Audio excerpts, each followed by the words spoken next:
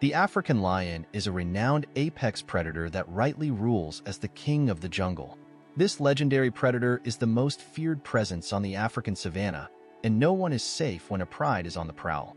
However, if we hit the rewind button and go back 65 million years ago, we'll find that the Earth was under a totally different monarchy, the dinosaurs.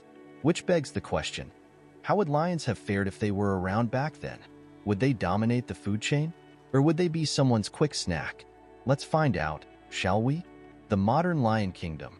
Lions, Panthera leo, are found in Africa and parts of India. In Africa, they range from the southern edges of the Sahara all the way to South Africa. They live on the open savanna, in sparse woodlands, and montane grasslands. They are now extinct in North Africa. In India, they live in the plains and scrub forests of the Gir National Park in Gujarat. Although known colloquially as the king of beasts, lions are actually the second largest extant species in the cat family behind the tiger. This regal tag is likely a result of the crown-like mane that adorns the head of the males. This feature has seen the lion adopted as a symbol of strength, leadership, and nobility by individuals, families, and institutions for centuries. Another unique quality about lions is their social system. Unlike other cats, lions are highly sociable and live in groups called prides. Lion prides can range from 3 lions to 40. In the strict sense of the term, a pride is a group of 2 or more females under the leadership of at least one dominant male. Prides can be headed by up to 4 males. Lions rely on pride life to help maintain their territories, protect cubs, and tackle large prey. Given the competitive environment in which they live, there is safety in numbers. African lions, in particular, live among animals that are either too big or too fast to be caught by an individual on a reliable basis. Cape buffalo, giraffe, zebra, wildebeest, and even elephants are typical prey animals for large prides. Numbers allow lions to employ various strategies to tackle different animals. For fast prey like zebra and impala, a few lions will herd the victims towards an ambush of pride members hiding in tall grass. For big prey like buffalo, they will identify weak or injured individuals and surround them.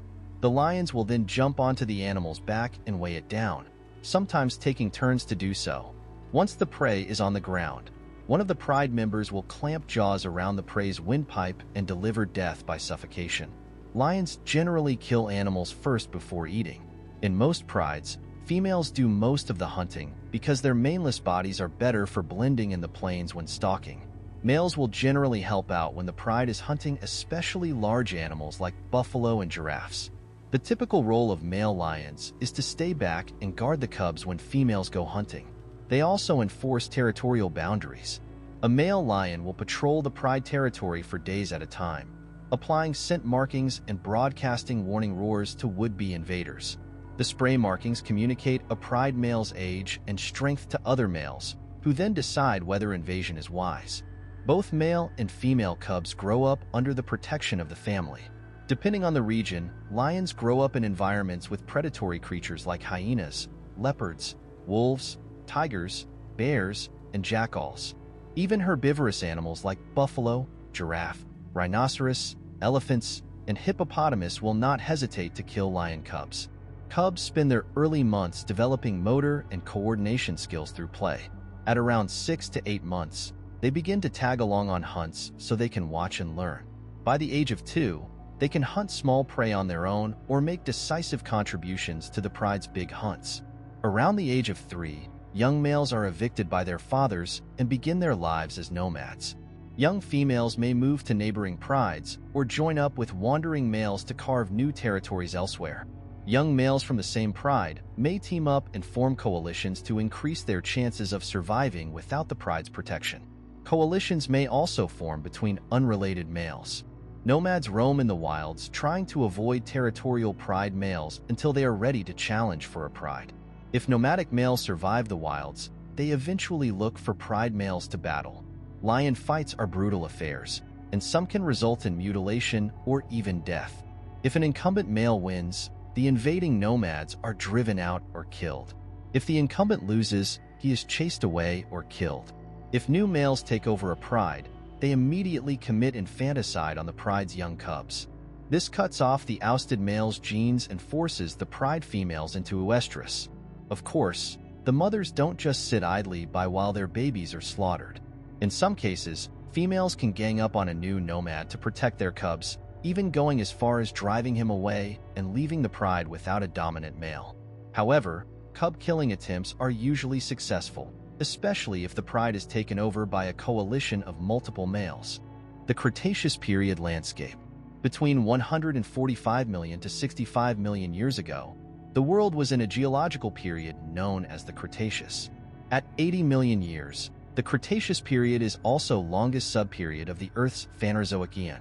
Expert analysis of fossil records and other data indicates that the Cretaceous had warm global temperatures. Sea levels were much higher, and there was less land mass than today. Generally, seasons around the world varied from warm and dry, warm and wet, as well as cool and dry. However, the specific distribution of these weather patterns likely differed across regions. Naturally, the climate had a direct influence on the kind of flora and fauna that thrived at the time. As far as flora, the vegetation was mostly made up of non-fruiting gymnosperm plant groups like conifers and cycads. This is in stark contrast to today, where most plants are fruit-bearing angiosperms like grasses, aquatic plants, and many broadleaf tree species. There was also a whole host of animals too. These ranged from insects, amphibians, fish, birds, and even early mammals like the platypus. However, reptiles were by far the most dominant animal group. Snakes, lizards, crocodiles, and of course, dinosaurs were usually at the top of most of the world's food chains during this time. Dinosaurs ranged from the size of small rodents to more than the size of several buses. Herbivores like the titanosaurs could grow to nearly 70 metric tons. Carnivores like the Tyrannosaurus rex and Spinosaurus were the largest predators to ever walk the earth. How would lions fare? It's difficult to gauge how lions would survive in the Cretaceous given that the environment did not have carnivorous mammals of that size. The largest Mesozoic mammal on record is Repenomamus robustus, an animal that would be the size of a modern-day opossum. Paleontologists believe that it preyed on young or very small dinosaurs, and largely spent its days hiding away from the endless predators that were above it in the food chain. To survive in this environment, lions would need prey large enough to support their bulk and numbers in a pride. Herbivorous dinosaurs like Orctodromeus, Othnielia, and Micropachycephalosaurus are a few examples of small to medium animals that would be in a lion pride's ideal size range. Picking off young and weak individuals would also be an option, as would scavenging. Lions would also need large territories and open grasslands, which weren't as plentiful as they are now. The Cretaceous period was dominated by swampy marshes and woodlands that lions don't really prefer. However, lions could quickly adapt, much like the famous swamp lions that thrive in the marshy wilds of Botswana's Okavango Delta.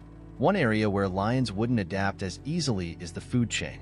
Adult lions are apex predators in their modern-day domains, fearing nothing apart from humans. In the Cretaceous, though, things would be very different. Besides the multi-ton T-Rexes and Spinosaurs, the Cretaceous teemed with a wide range of nasty predatory animals. From giant crocodiles to massive snakes as well formidable dinosaurs like Carnotaurus, Velociraptors, Abelisaurids, and Tarbosaurus, and a whole lot more. Lions would definitely not be kings of anything here. Most of the aforementioned reptiles would make light work of even the biggest lions, let alone their vulnerable prides. Another issue is how social lions would be in the Cretaceous. On one hand, lions have evolved to thrive in a pride setting. They rely on each other to raise cubs and find suitable food. However, living in large numbers would also attract unwanted attention from giant predators.